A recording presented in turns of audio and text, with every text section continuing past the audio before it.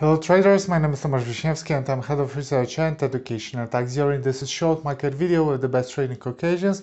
Well, how do you like our analysis from yesterday or from Monday? I think if you watched them and you made some trading decisions based on them, you should be pretty happy. Why? Well, because those instruments that we were talking about previously are moving in the direction that was expected by us.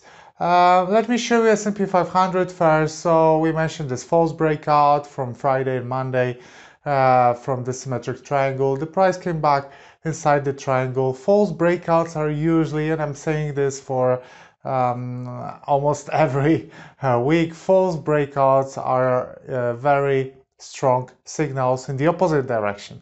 So the breakout to the downside, false breakout at the downside, was a signal to buy, and the price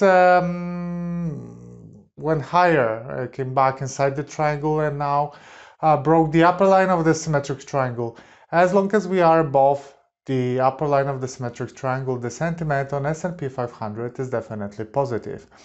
Now, euro-dollar, mentioned by us a few days ago, I said that this bearish correction, this flag, is coming to an end, and it finished with this breakout of the upper line of this flag. We defended 1.12 support, the price went higher and broke the upper line of the flag. When we'll close the day above this upper line of the flag, we will get an important midterm buy signal on euro-dollar.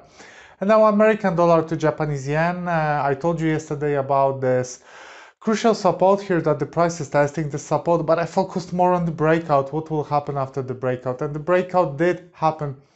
And as you can see, the price is respecting this horizontal line with a great accuracy because we tested this broken support as a resistance already a few times, and with a great accuracy. It's like a pharmacy.